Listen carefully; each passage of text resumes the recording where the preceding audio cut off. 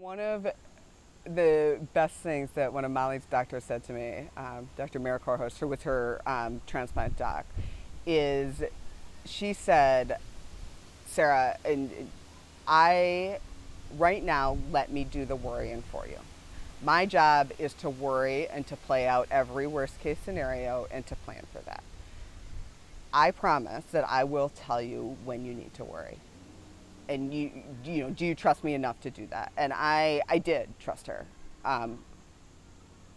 because she had been so amazing and had just shown me in so many different ways, big and small, how much she was thinking about my child, how much she cared for my child, how much she saw my child as a child and our family. And so I did trust her. And that was probably the best gift that anybody could have given me, because I really was able to focus on parenting and being Molly's mom and letting all my oncology knowledge go out the window. And there was a time when she said, I am worried, and this is when you need to worry.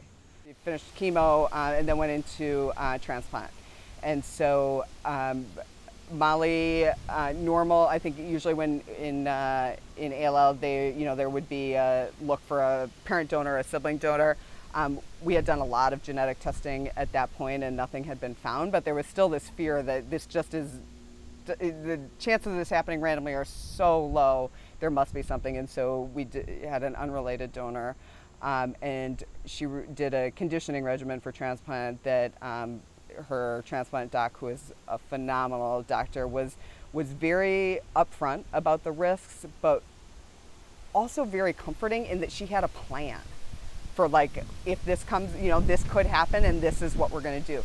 And for me, that was, I knew that bad, things could happen, but the fact that people were proactively thinking about them made a huge difference. And same thing with our palliative care team, that we set up an individual meeting and they went through kind of everything that could happen. I mean, parents play out the worst case scenarios in our heads anyway, but to have someone play that out with me and then say, but this is what we will do in this situation X, I went into transplant, I should have been terrified, but I was also kind of like, all right, we have a team that's got this. And like, that was such a gift to go into it with that, because transplant's brutal.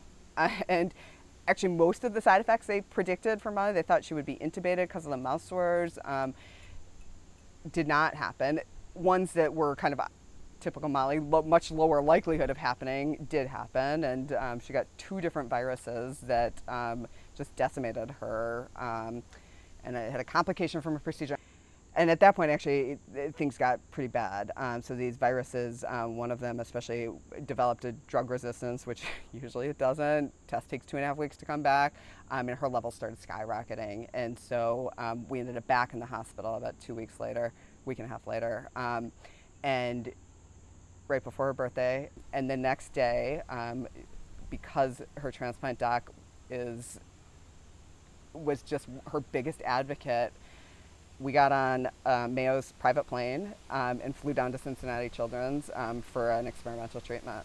And we did that again 3 weeks later, and it worked. And she got a boost of cells for her donor.